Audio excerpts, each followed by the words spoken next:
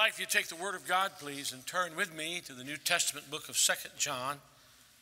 If you have your Bible open to this little book of 2 John, you're opening your Bible to the shortest book in the Bible and the only book in the Bible addressed to a woman. That ought to be of interest not only to the women but to all of us. And every book of the Bible has a purpose. We shall come to that in a moment. In God's divine plan to reveal himself, because the Bible is God's revelation of himself. He reveals himself in these 66 books of the Bible. And here in the little book of 2 John, we begin with verse 1.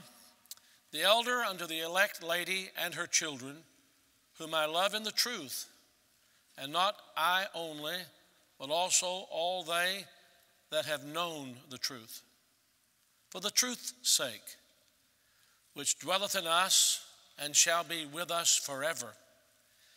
Grace be unto you, and mercy and peace from God the Father and from the Lord Jesus Christ, the Son of the Father, in truth and love. I rejoiced greatly that I found of thy children walking in truth, as we have received a commandment from the Father. If you're in the habit of marking things in your Bible, I want to begin by having you mark in verse 2 of this book of 2 John, for the truth's sake. For the truth's sake. This is for the truth's sake.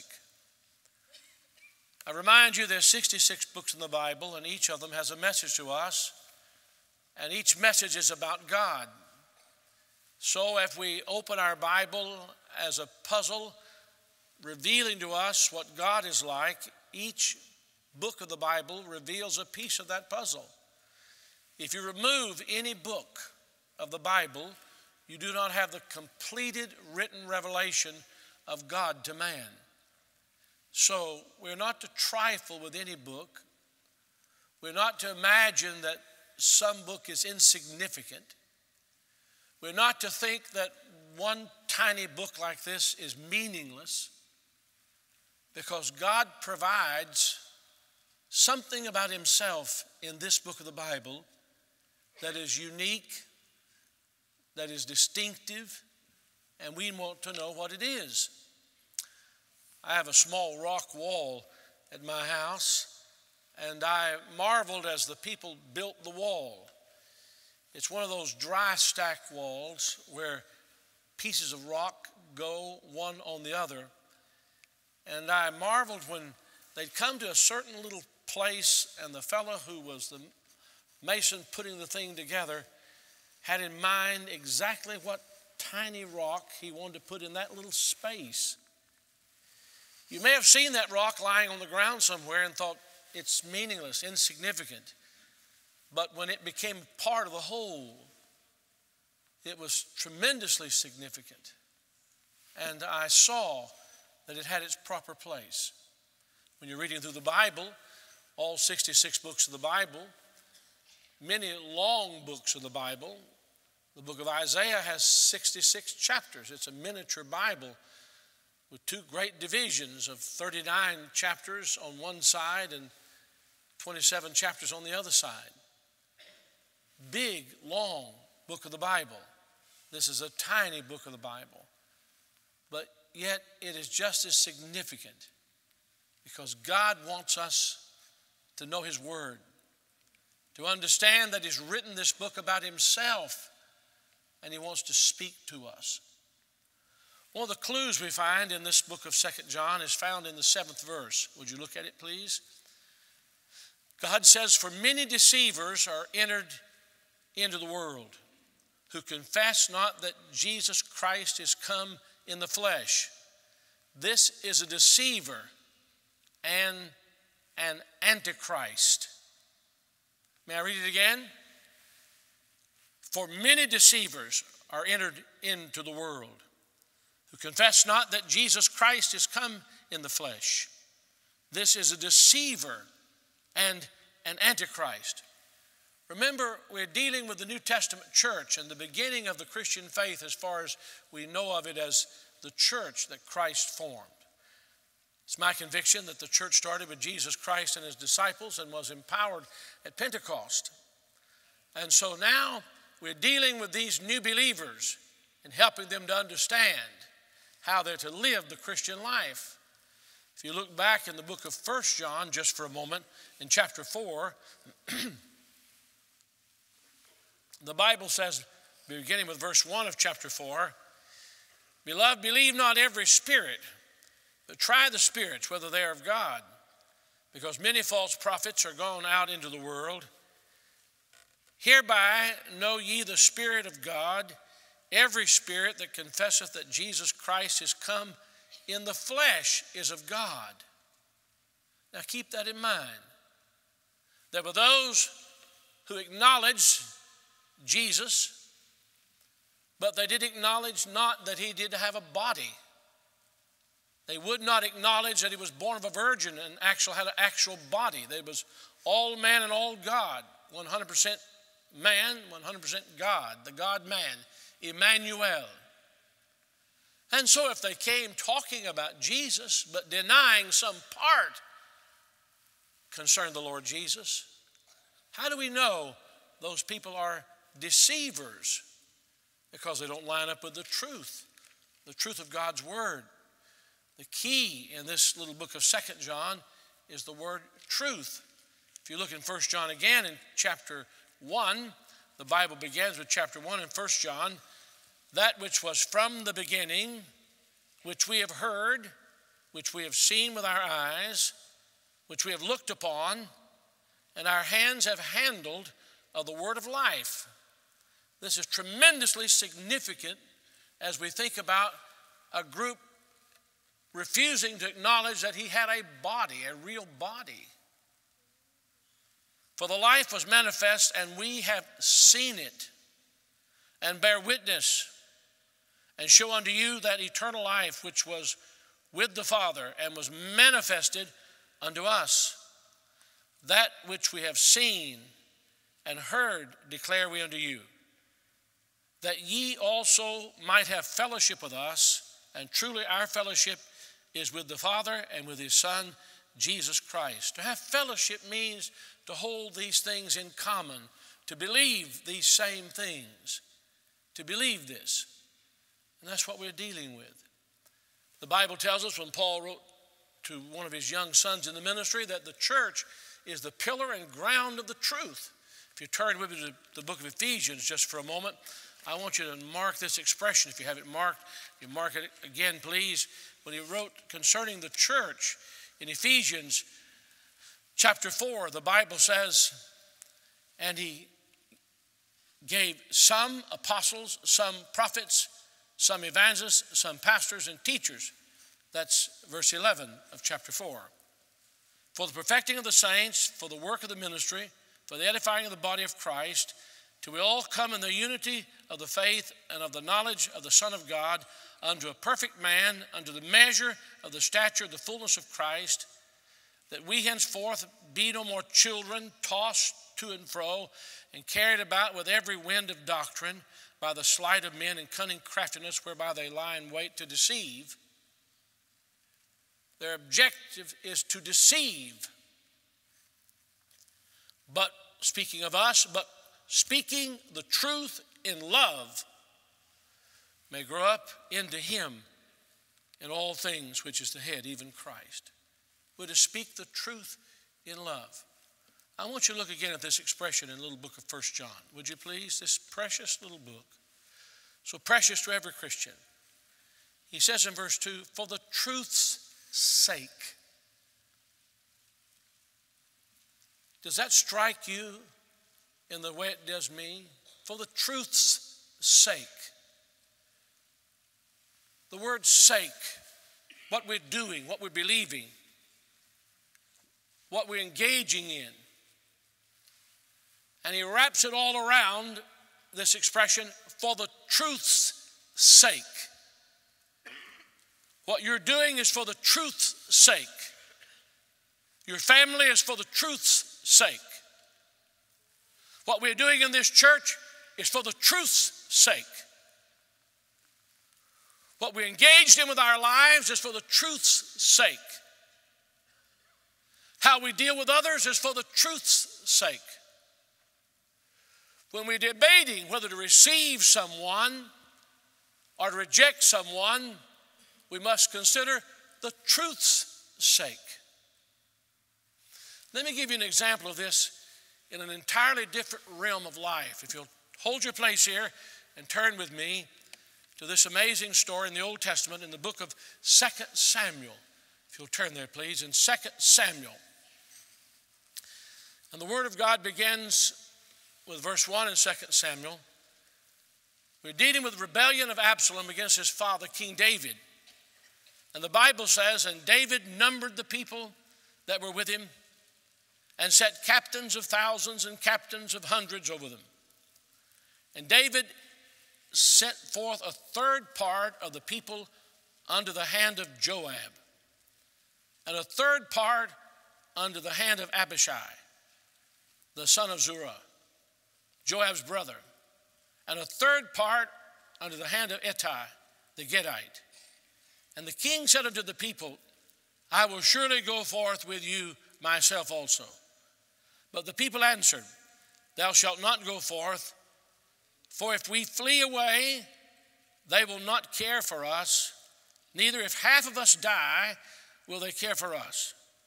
But now thou art worth 10,000 of us. Therefore now it is better that thou succor us out of the city. And the king said unto them, What seemeth you best, I will do. And the king stood by the gate side, and all the people came out by hundreds and by thousands. And the king, this is King David, commanded Joab and Abishai and Ittai, saying, Deal gently, mark this, would you? For my sake,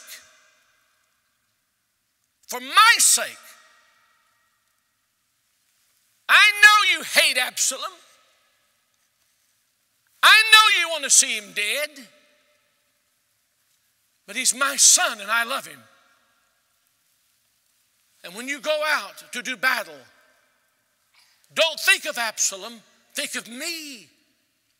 Think of me. And when you think of how you're going to treat him, think of how you would treat me. And he said, for my sake, deal gently with the young man, even with Absalom. Joab paid no attention. They found Absalom hanging, as you know, if you know the story, from the bough of an oak tree, and they pierced his heart with darts and put him to death. They gave no attention to what David said. As a matter of fact, someone was told, go kill him. Why didn't you kill him when you saw him hanging there? Why didn't you go kill him? And the man responded to Joab, we couldn't kill him. We remembered what David said. And so we could not kill him. Read the story for yourself in its full length. Because for David's sake, we were going to deal a certain way with him. And God says to us, if you'll go back with me, please, to this little book of 2 John. In all of your life and all of your dealings, and the way you handle things, and the way you respond to people, and what you listen to and refuse to repeat, or you listen to and choose to repeat. Let everything in your life be controlled by the dynamic of the truth, for the truth's sake. For the truth's sake. There is no greater commodity we have than the truth. There is no greater charge God has given us than the truth. We hold in our hands and our hearts, we hold the truth, and the world and the lost, everyone, the 7+ billion at this moment who live on this planet, all need the truth.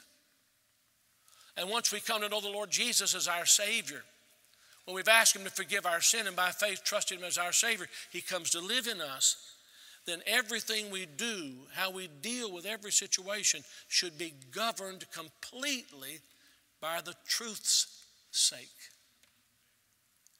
The truth's sake. How does this affect our lives?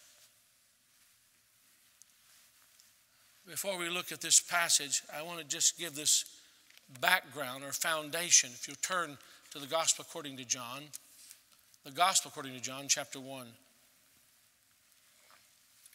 We know that the human penman for the Gospel record is John, the Apostle. The human penman for 1st, 2nd, and 3rd John is John, the Apostle. And we know also that the human penman for the revelation of Jesus Christ is John, the Apostle. So 5 books in the New Testament penned, humanly speaking, penned by this Apostle John.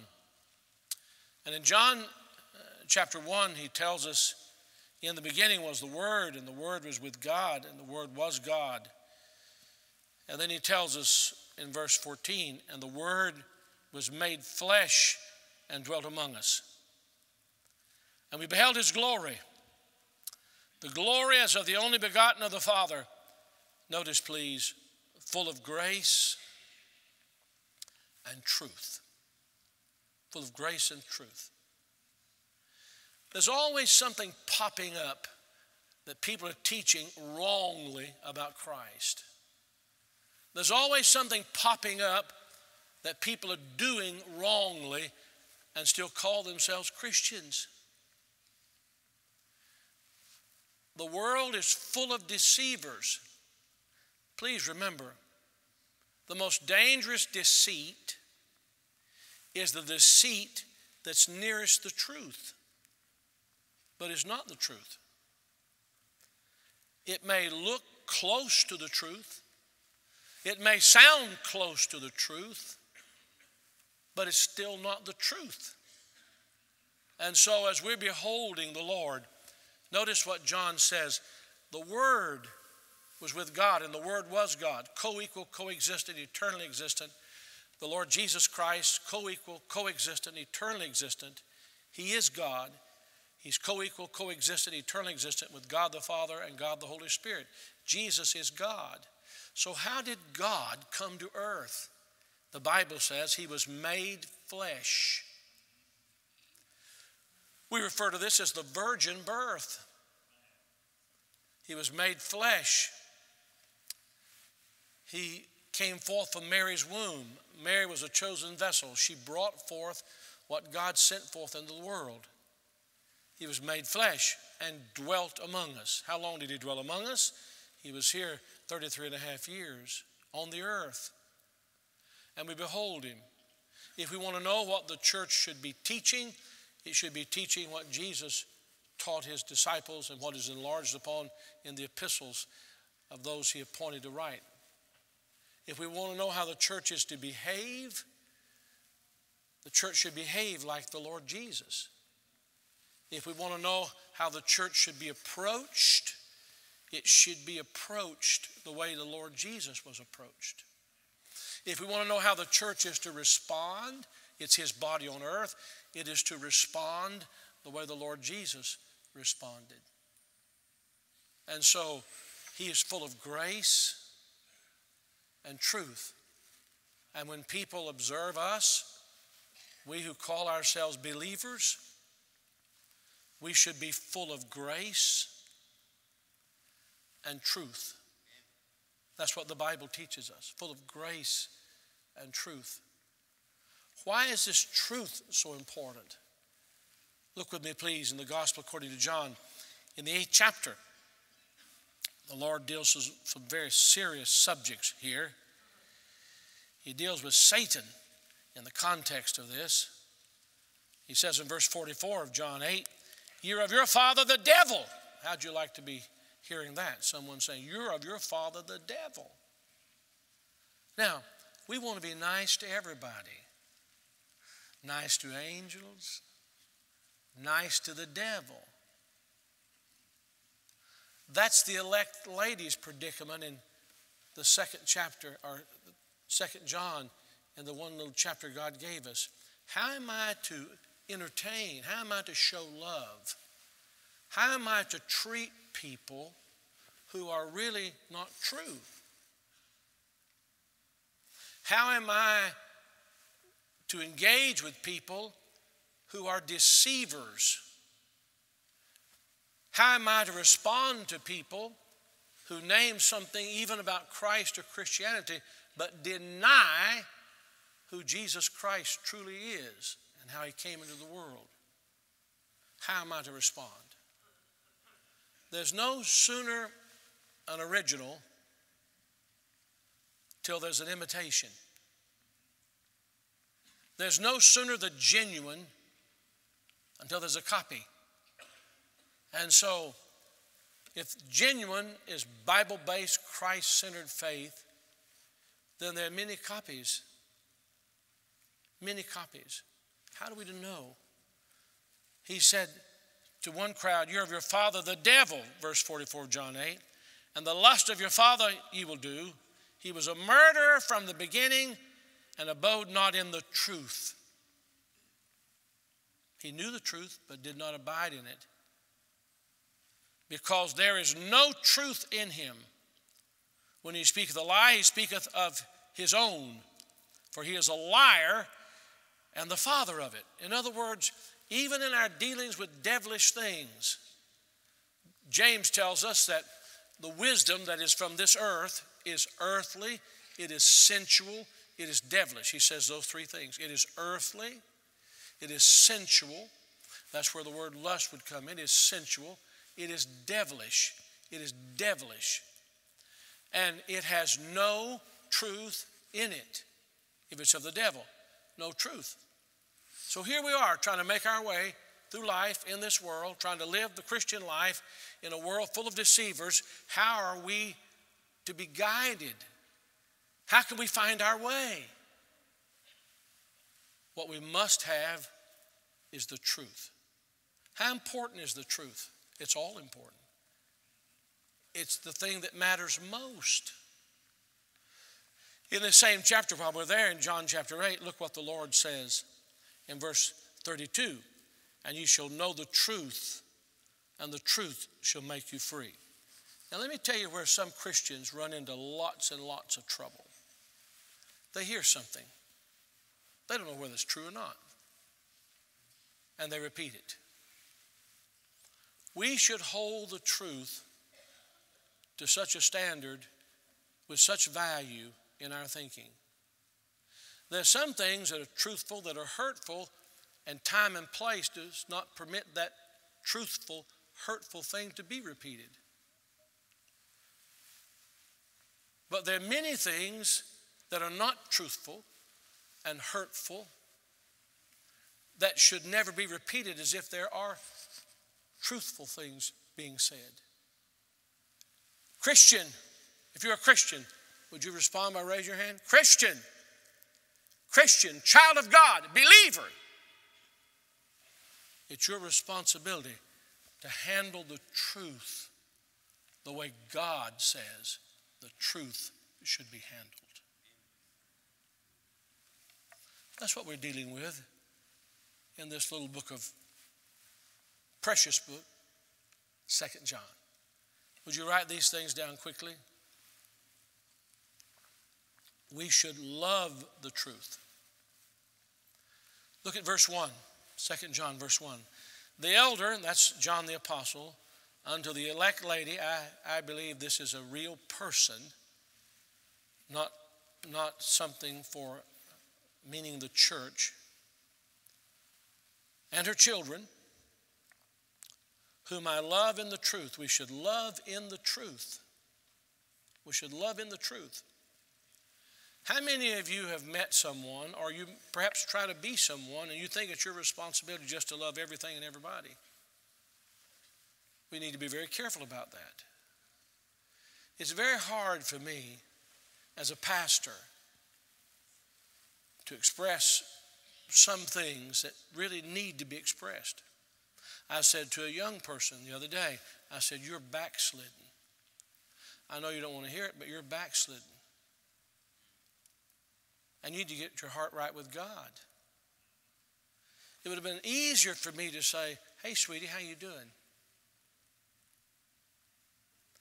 But I must speak the truth in love. That's what the Bible says. Many people want to show the love, but don't want to speak the truth. The Bible says we love in the truth. This love here is not a love that is sensual, not even just a love among friends.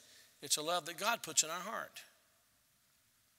It's the kind of love that can be shed abroad. It's Christ's love in us, loving people the way they ought to be loved, the way God loves them.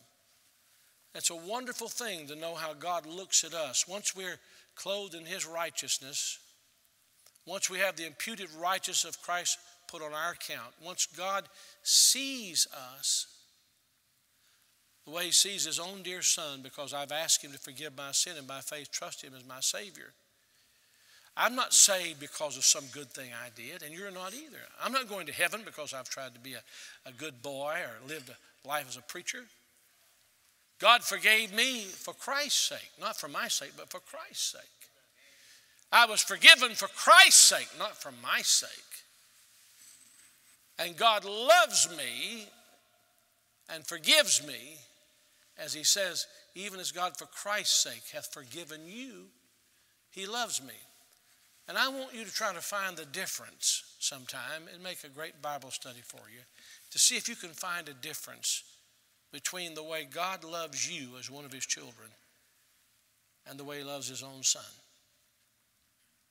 Did you hear that? I want you to try to find the difference. If He sees us as He sees His own dear Son, if we're clothed in His righteousness, when God looks at us and you say, well, I'm hell deserving. No. Christ is not hell deserving. I'm justified. Someday, I'll be completely sanctified and glorified. When God sees me as a justified person, it's not just as if I'd never sinned. My sin isn't just forgiven. It's gone. It's gone. You may have lots of records about things, but God doesn't have those records. It's gone. It is gone. And as He looks at me, He looks as He looks at His own dear Son. Jesus Christ was not a forgiven sinner. He was never a sinner. And to be justified doesn't mean that our sin has been forgiven. But God sees us not as if we'd never sinned, but as if we were never even sinners. And He's teaching us with this great truth that's taken hold of us. Think of that. Think of that for a moment. Think of who you are in Jesus. Think of how God sees you in Jesus Christ, how God sees you. Think of that. And God gives us, whether we receive it and practice it or not, He gives us the ability through His indwelling Holy Spirit to love people with that love. I dare say we don't see a lot of that expressed. But this book of the Bible is written to show us that we are to love in truth, meaning we understand the way God loves. It's not some emotional outpouring, some quivering voice. It's an act of our holy, righteous God to commit Himself to us. And you and I have got a long way to go. I'm joining in here with you to love the way we ought to love, as the Bible says, to love in the truth. To love in the truth. John, the elder, the apostle, the leader, the example man, wrote to this elect lady and says, I love you and your children in the truth. We're to love in the truth. And not I only, but also all they that have known the truth. I want you to mark that expression, known the truth. We learn in the truth. We learn in the truth. You know, people sometimes ask the question, what is Christian education? I just read it to you. You can get it in the home, you can get it in the church, you can get it in the Sunday school. You may build a building somewhere and say you've got a Christian school. Sometimes Christian schools don't teach Christian education. But it means you're learning in the truth. You say, no, darling, I want you to know the truth. That's off there. I want you to know the truth. No. We're going to bring this back to the truth. Would you listen while I quote this verse? You could finish quoting it with me. Paul wrote it to Timothy. He said, we know that all Scripture is given by inspiration of God and is profitable. Profitable. He said before that, thus known the Holy Scriptures, which are able to make thee wise unto salvation. And then he said, for all Scripture is given by inspiration of God and is profitable. And then he talks about how it's profitable. For doctrine, that's teaching. For doctrine, for reproof, for correction, for instruction in righteousness. For reproof, that's saying that's wrong.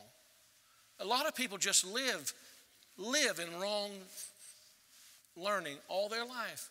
They never learned the truth. They never learned in the truth. A lot of men who are married to women who never learned how to love their wife in the truth. A lot of women married to husbands who never learned how to love their husband in the truth. In other words, the way God's designed love. There's a lot of people who never learned to love their children in the truth. They bathe them in everything, try to do everything in the world for them, prove everything imaginable by how much they give them or what they do for them and say to them, but we're to learn in the truth. Not only love in the truth, but to learn in the truth. He says, he uses this word. Notice the word he uses. He said, which known. And all they that have known the truth. How was he able to say they have known the truth? Because someone had taken the time to teach them the truth. They learned in the truth. Someday when I lay down this robe of flesh and soar beyond the stars to be with God, and we all come in one by one to have our inevitable meeting with the Lord, and we're going to have it, you may say, he was our pastor. He was our pastor. Well, what did that mean? He was your pastor. Well, I learned. One man stopped me the other day in a store in another state. He said, I listened to you every night on the television, every weeknight on Monday night, I listened to you. He said, you're a preacher and a teacher. I said, well, thank you, sir. I was a little embarrassed about it all. I mean, I'm grateful. But what you want to say is, this is what we have learned. What have you learned? What have you learned? What have you learned? Nonsense? How to have a good time? What have you learned? What are you looking for? What do you want from me? What have you learned? If you can say, by the grace of God, we learned the truth from the man, that's all I want. That's all I want. We learn the truth. Be careful how you respond to the truth. Now, everything I say can't be checked off as truth, truth, truth, truth, truth. I'm aware of that. Truth. There is a body of truth. What is this body of truth? What is this body of truth concerning God? God the Father, God the Son, God the Holy Spirit. Have you learned? What is this body of truth concerning the Bible? The written revelation of God, inerrant, without error, revealed, inspired, preserved, illumined. What have you learned? John is writing, what have we learned about the Christian life and living the Christian life and holiness? What have we learned? Take it in if it's truth. Pass it on if it's truth. Not only do we love in truth, but we learn in the truth. And he goes on and he says, for the truth's sake, which dwelleth in us, that's embodying the truth, and shall be with us forever. That's the eternal existence of the truth. Grace be with you, mercy and peace from God the Father and from the Lord Jesus Christ, the Son of the Father, in truth and love. I rejoice greatly that I found of thy children walking in truth, as we have received a commandment from the Father. I want you to write this word down. Not only loving in truth, learning in truth, living in truth. Now the crisis is about to come. Deceivers are going to come to the elect lady. Evidently, she's going to have to deal with people who don't have the truth. But because not only is she living in the truth, she loves it, learned it, living in it. Her children are living in it. And they're living in it. And you can predict their response. How would you like to predict the response of your children? You know what we're living in? We're living in the feel-good world. Oh, the feel-good world.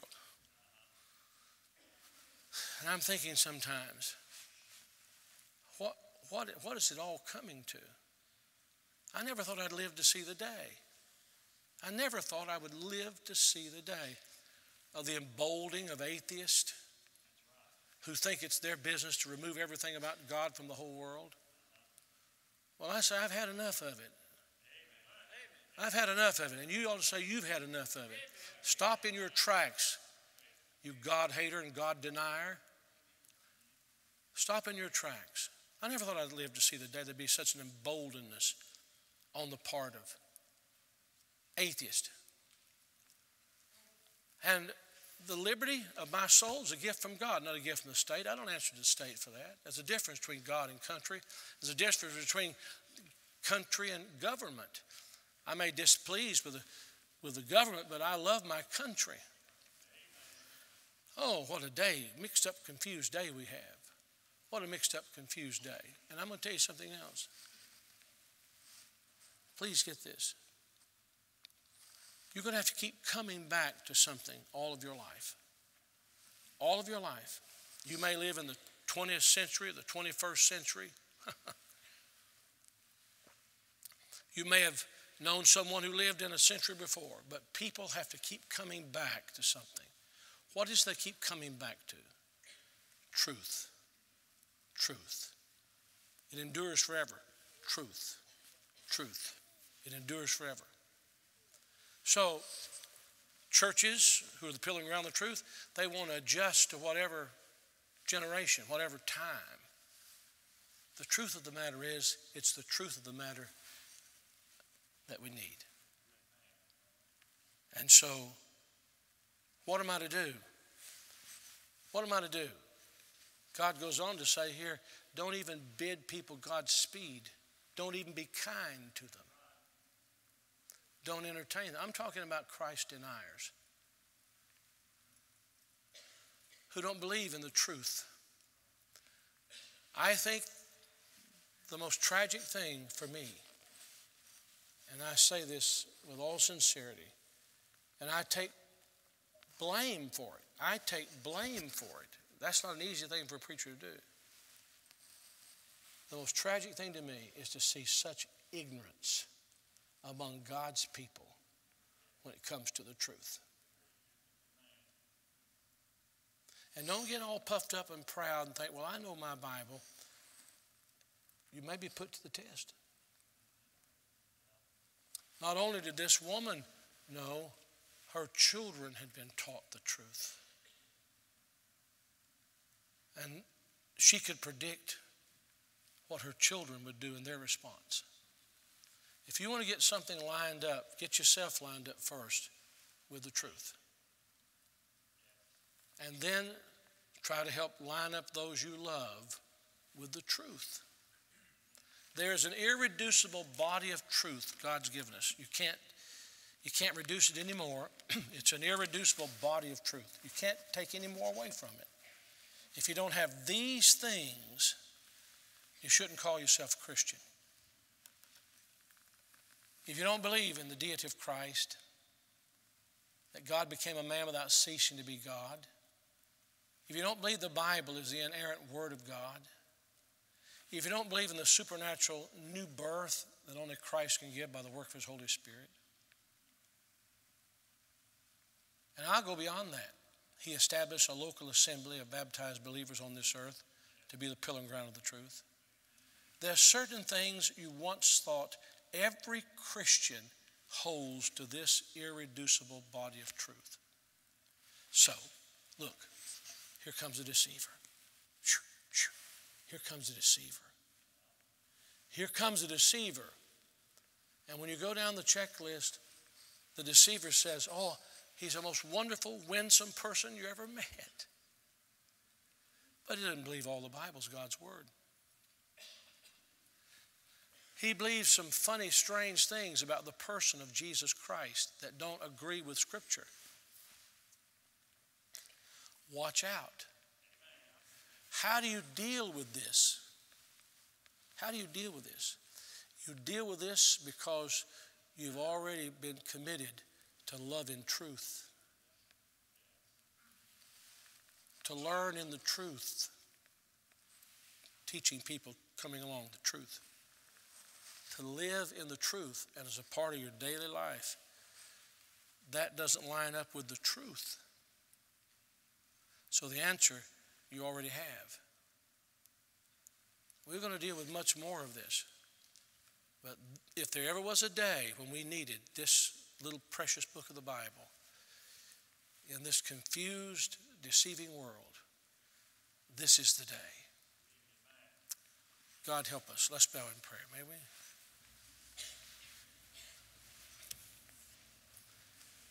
Our Father, we do thank Thee for Thy precious word. Help us as we move through it. Let it move through us and change us. May we have the compassion we ought to have, the love of Christ in us. May we respond the way we ought to respond, with Christ in us, the hope of glory. As we're called upon to instruct others, we think first and foremost about our children and grandchildren. Help us, Lord, to stay in the truth. When we place priorities and premiums upon things that we do and our loved ones do, help us to not place anything higher than the truth. In Christ's name we pray.